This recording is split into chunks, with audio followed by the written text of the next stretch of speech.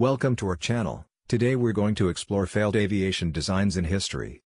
The Rockwell XFV-12 was an experimental vertical takeoff and landing (VTOL) fighter aircraft developed by Rockwell International in the 1970s.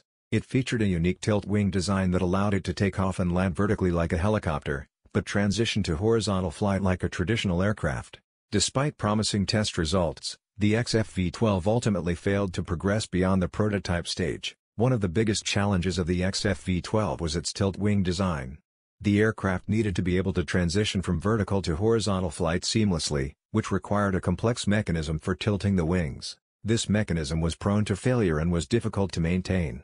In addition, the aircraft had a complex hydraulic system that was difficult to control and often leaked. The XFV-12 suffered from significant stability and control issues. Pilots found it difficult to control the aircraft during takeoff and landing, which are the most critical phases of flight. The XFV-12 had a limited payload capacity, which made it less useful than other fighter aircraft.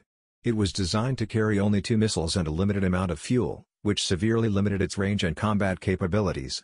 The U.S. military was already using other aircraft, such as the Harrier, which had similar VTOL capabilities but were already in service. This competition made it difficult for the XFV-12 to gain support from the military. The system was designed to be fully automatic, with the aircraft's onboard computer controlling the wing tilt angle and other flight parameters. However, the system was prone to malfunctions and required frequent maintenance, which made the aircraft expensive and difficult to operate. Despite these challenges, the XFV-12 demonstrated impressive performance capabilities during its test flights. The aircraft was capable of reaching speeds of up to Mach 1.1 in horizontal flight mode, and had a maximum altitude of 38,000 feet. It also had a range of over 1,000 miles and was capable of carrying a variety of weapons, including air-to-air missile. In the end, however, the XFV-12 failed to live up to its potential as a viable military aircraft. Its complex and expensive design, coupled with its handling issues and underpowered engine, made it impractical for production and deployment.